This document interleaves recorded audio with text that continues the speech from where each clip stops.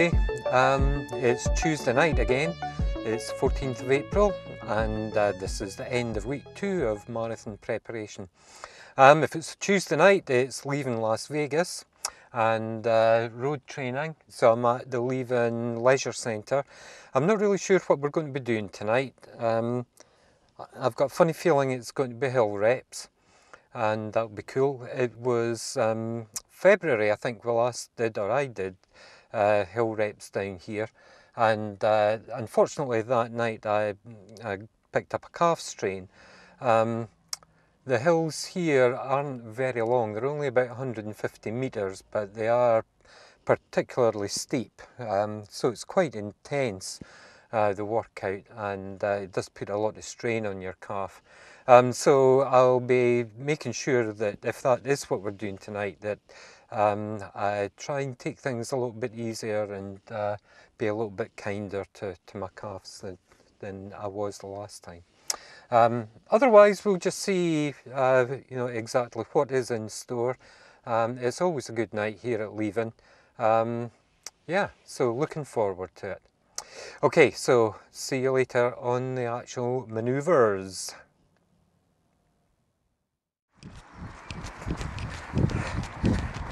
Right, so we're not doing hills, we're going to do pursuits. So kind of jog walk out to Bayview, which is about okay, and then we'll get started.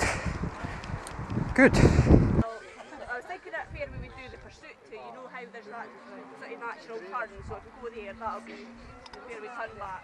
Yeah. Just watch for Andy. If ever Andy turns, that's the turning point. I'm going to purposely go slow now.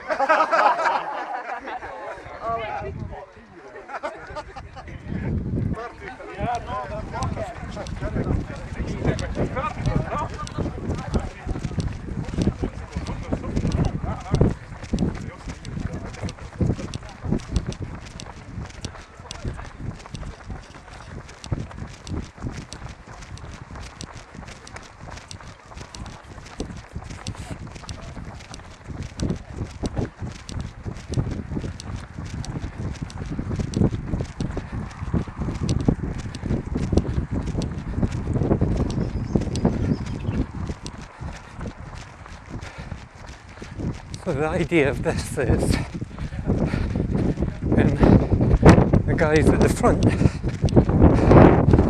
get to the turning point, they'll put their hand up, and at that point everybody turns round and heads back. So in theory we all get back to the start at the same time.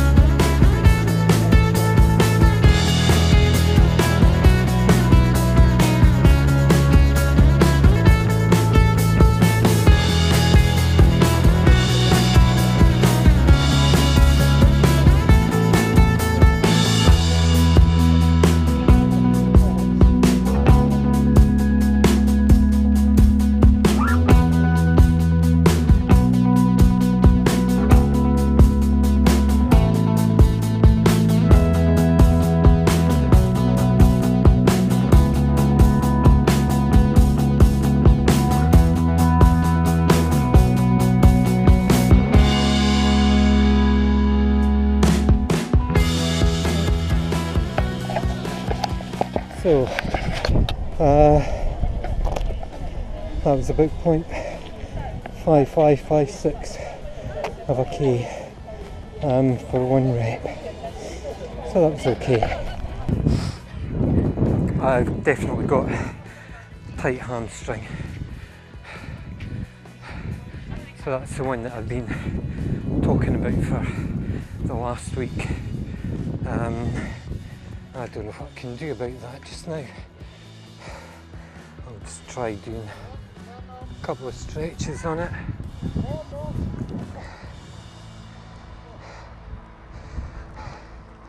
So I'm just stretching the calf and the hamstring together.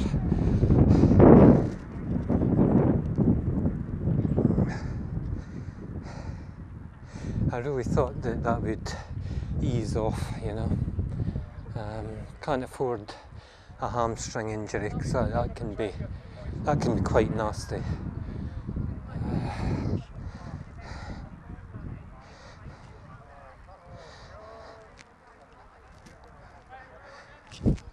Oh, we're off again.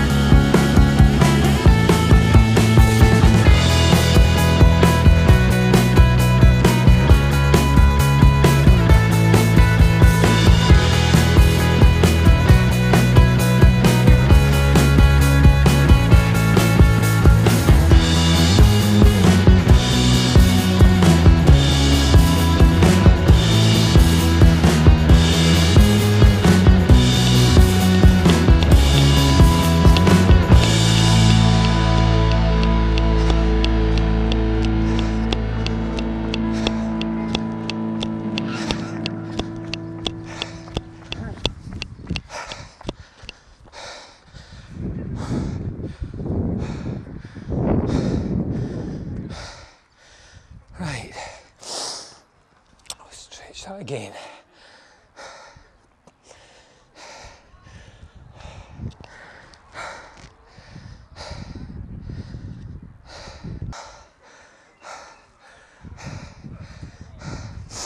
Now, before the comments start coming in, I know this isn't a recognised stretch for a hamstring, but I find personally it's good for not just the calves, but if you put a wee bit of side pressure onto the leg, you can feel it pull on the hamstring as well. So, as I keep saying and will keep saying, yeah, it's what works for me. It's not necessarily the recommended thing, not necessarily what's going to work for you. Good. Notice as well you're not bouncing into the stretch. It's the worst thing you can do, particularly when your muscles are cold.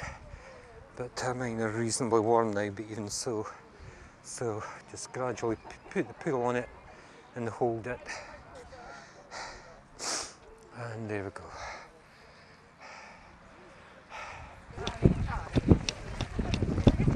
Oh, look, it's windy! Oh, like that. Yay!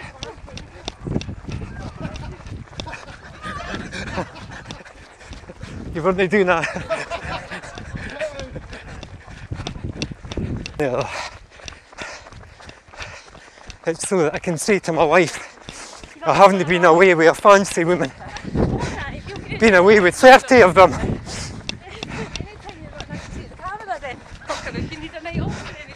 I think now that's a good idea.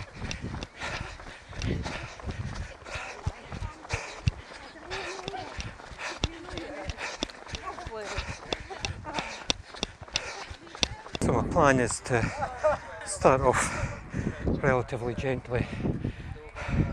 Then in this middle stint, then we'll really ramp it up until the end of the stint. I'm probably doing not much less than VO2 max, is that what you call it, your maximum heart rate? But you want to stay below that. I know there's this thing about the lactate threshold that says you don't want to go too near your maximum because you'll start pouring out lactic acid. But my understanding is that that's not too bad if you're doing it to a limited extent. So we'll give that a try, and then the last stint we'll go back to ramping it back down, so that in theory the last one is really gentle and easy pace. So that's my strategy, that's the plan. We'll see how it goes. So that was another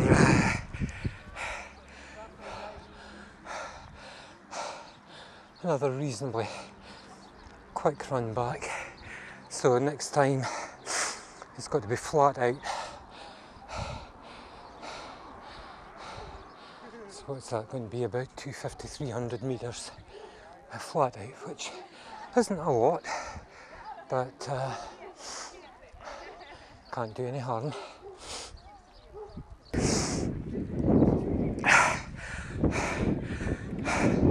I don't think that was totally flat out, but it was pretty damn fast for me.